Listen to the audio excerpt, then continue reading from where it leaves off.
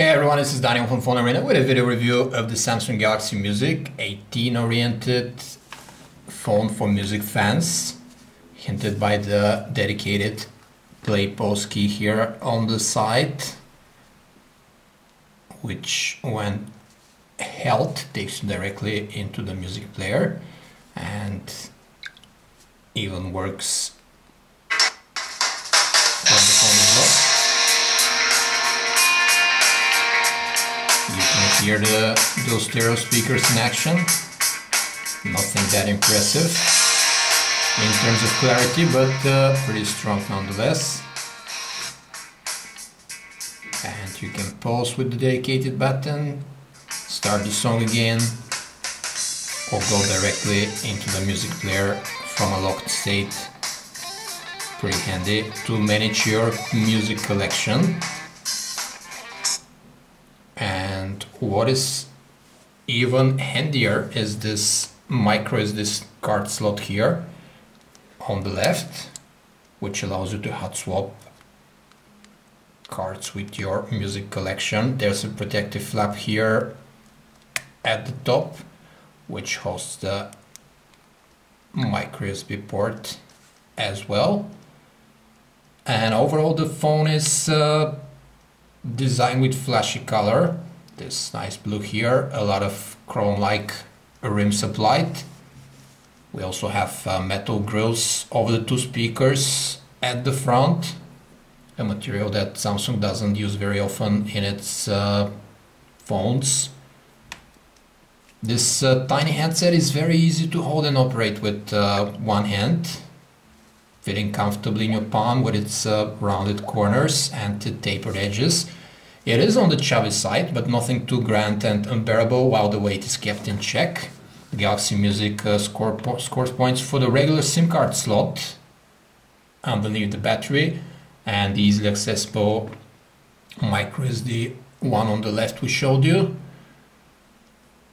Looking around the sides, we find the dedicated play pause key we showed you, and this volume rocker on the left, which is very easy to find and press with good tactile feedback.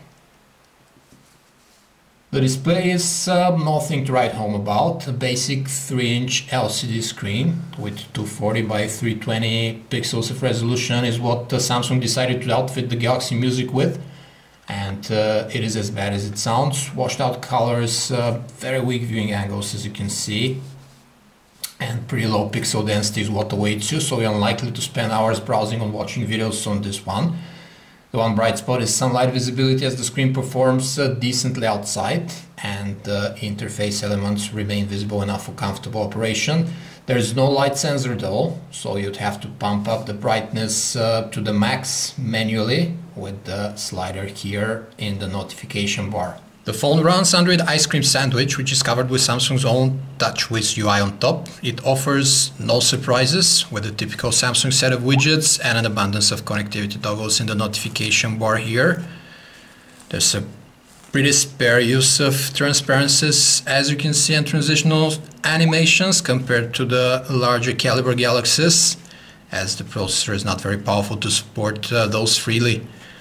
Apart from its own apps and media hubs, Samsung has only preloaded Quick Office for opening Microsoft Office and PDFs.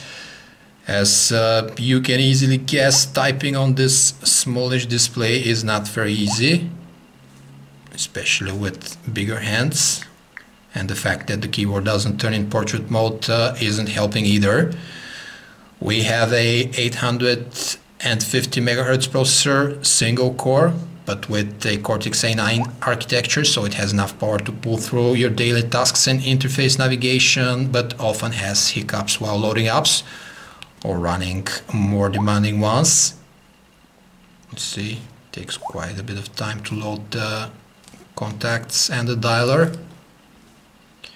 The Galaxy Music has 512 megabytes of RAM and 4 gigabytes of internal memory, of which 1.7 gigabytes are user available. but it also offers a micro SD card slot on the left for storage expansion with up to 32 gigabyte cards. Now let's have a look at the browser.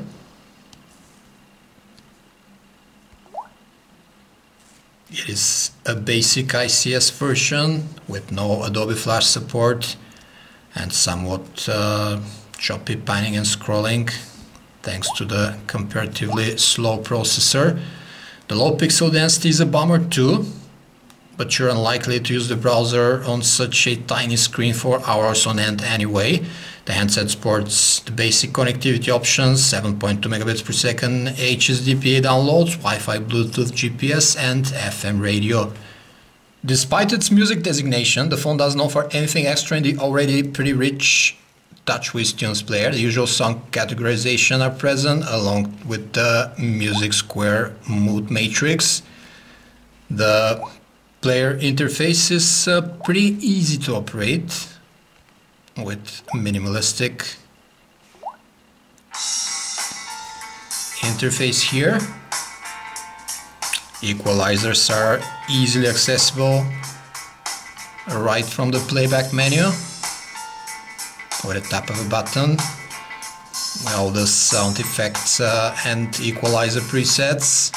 There are two stereo speakers, top and bottom at the front, and this supplied Sound Alive and SRS surround sound modes do make a difference in terms of intensity, yet overall the speakers are nothing to write home about.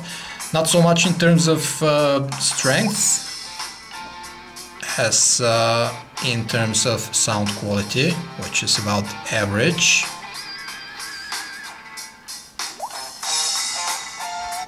The handset plays MPEG-4 files out of the box up to 800 by 480 definition, but you have to turn them manually in landscape format with a dedicated button here in the video interface, as there is no orientation sensor to turn them around.